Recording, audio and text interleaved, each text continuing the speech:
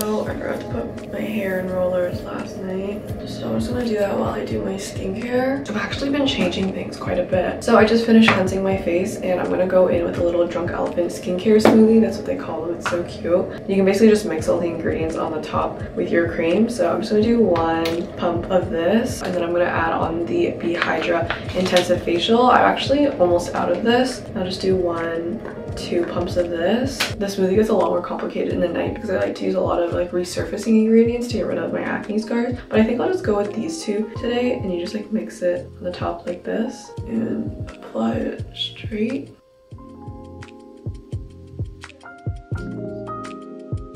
And the sunscreen is so good because it does not leave a white cast and it's so moisturizing.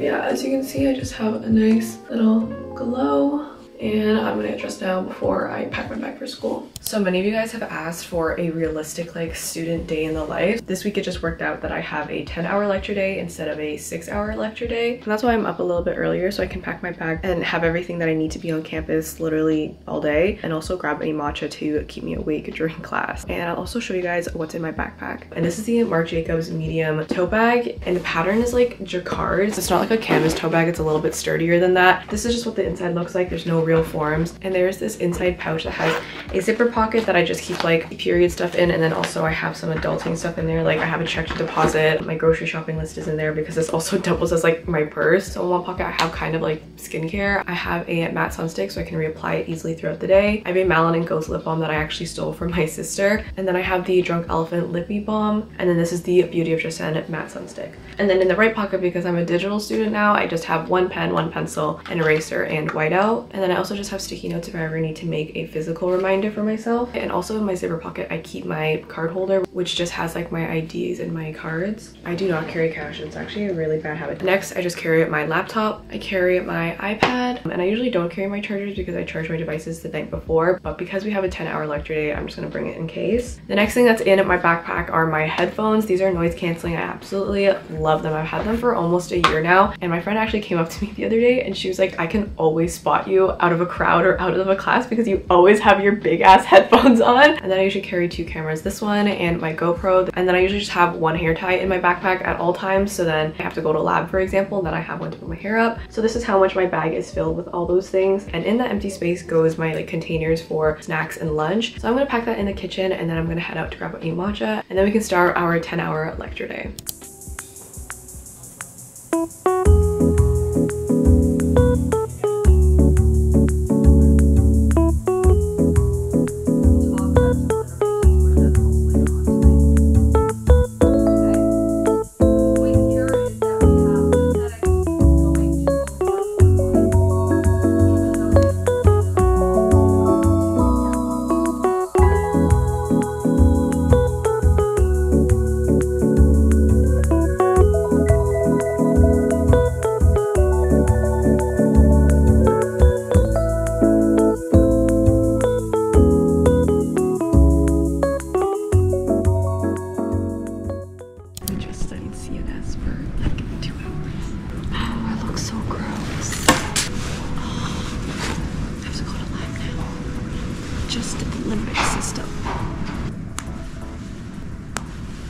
I actually have a lab today, and it's like a practical lab where you have to hand something in, so it's actually worth like 2.5% of my grade. Hey girl.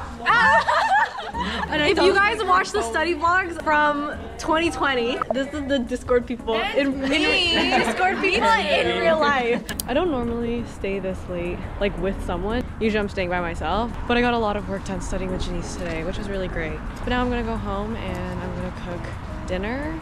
Then I'll probably do 30 to 40 more slides, hopefully, and then call it a night.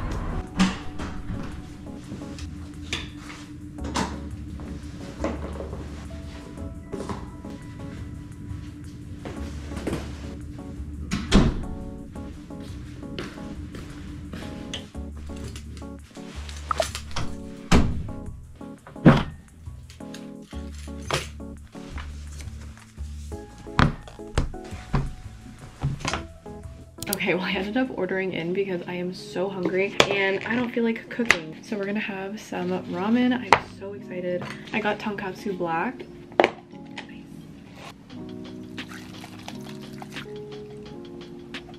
I'm gonna give you guys a book update. I'm currently reading 3 books, which is a little odd for me because usually I just like to finish a book in like 24 hours, be done with it, and then if it's really good, then I'll reread it. Just because my attention span's just a little bit short. On Earth We're Briefly Gorgeous by Ocean Vuong, One True Loves by Taylor Jenkins Reid, and Babel by R.F. Kuang. I don't have it with me, but I'll flash it on screen. But I read If You Could See the Sun by Anne Liang, and if you haven't read it yet, this is the spoiler disclaimer because I'm going to be discussing what I liked and what I didn't like about it. So I actually rated this book a 6 out of 10, and it's supposed to be an academic rivals to lovers. However, I don't even think this trope even was there. It was like very, very superficial. It was so obviously all in the girl's head. From literally the first 2 chapters, you could tell that it was one-sided, that he low-key had feelings for her because he had a photo of the 2 of them from like 3 years ago still on his desk. It just wasn't giving the whole like enemies or like the rivals to lovers, or like maybe because it was like set in high school that it's not very, you know, like steamy or like very like gripping in that way. But I think the actual theme that the author was trying to hit about socioeconomic status, like the different classes, especially because it's based in China, like I thought that was very interesting. But it's just very much a teen book. I wouldn't say it's a young adult. Yeah, and I literally noted that I didn't read it in one day because it was just so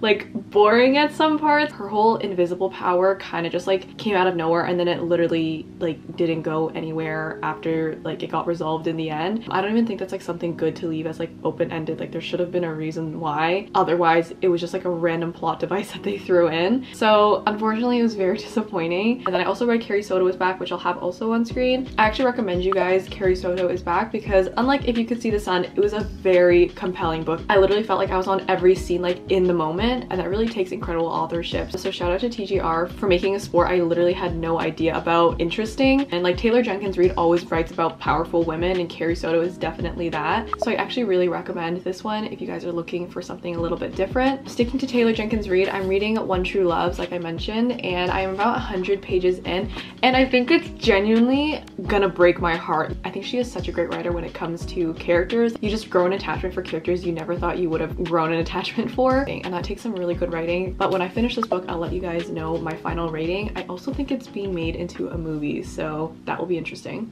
And the last book I am currently reading is Babel by R.F. Kuang. I've actually had this for 3 or 4 months. Like this is a really dense book for me to read while I'm taking 6 courses and 2 labs. So I've only been reading like a handful of pages every other week, so I haven't made too much progress, but I am really excited to finish this one as well. So I guess this is kind of my monthly TBR. I think I'll actually read this while I eat before I go back to studying.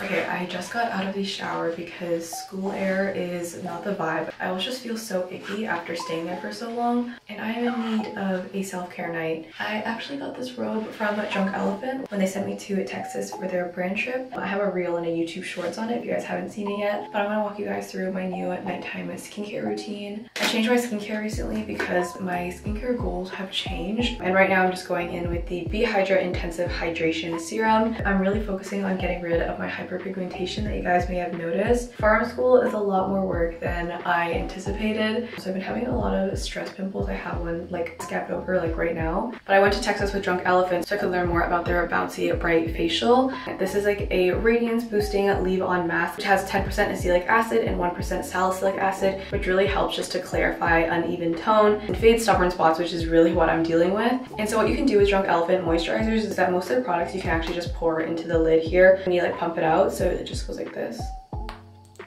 And then I do 1 pump of C Firma, which is a vitamin C that will also help me remove dark spots. You can actually just mix it together on the moisturizer before applying it. And right now I'm using the Proteini Polypeptide Cream because I want to strengthen my skin.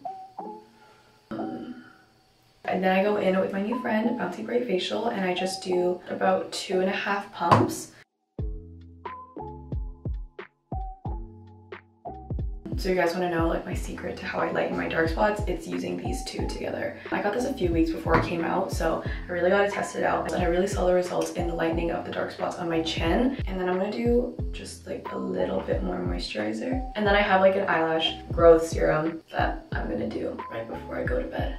And as you guys can see, my super sensitive skin has not broken out into any hives. That is the #1 test that I want all my skincare products to pass. I don't want them to trigger any breakouts. I don't want them to trigger any hives when I'm doing it. I really want to see results. So thank you again to Drunk Elephant for taking me to Texas. I had such a great time. And now I'm gonna moisturize my entire body, especially my legs, because I'm wearing a skirt tomorrow. And I use the Drunk Elephant Silly Whipped Body Lotion. The only thing about this lotion is that it doesn't have a scent, so you don't smell like coconut butter or whatever afterwards. This is truly my self-care and like my night routine.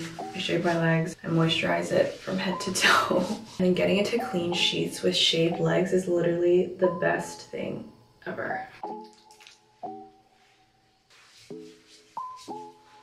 Self-care is moisturizing your ankles and your toes, okay? Like, maybe this is weird, but like, I think taking care of your feet or like doing a pedicure at home is literally one of the highest tiers of like physical self-care, because you always neglect your feet. Like when you're even in the shower, like you just let the soap run down to your feet. Like, do you actually scrub your feet? And then also don't forget to do your hands and your wrists. That is my nighttime self-care and skincare shower routine, literally everything. I would actually cut my bangs right now, but I'm so pooped from the day. I think I'm just gonna read in bed for 10-15 minutes until I get tired, and then I'm gonna call it a night.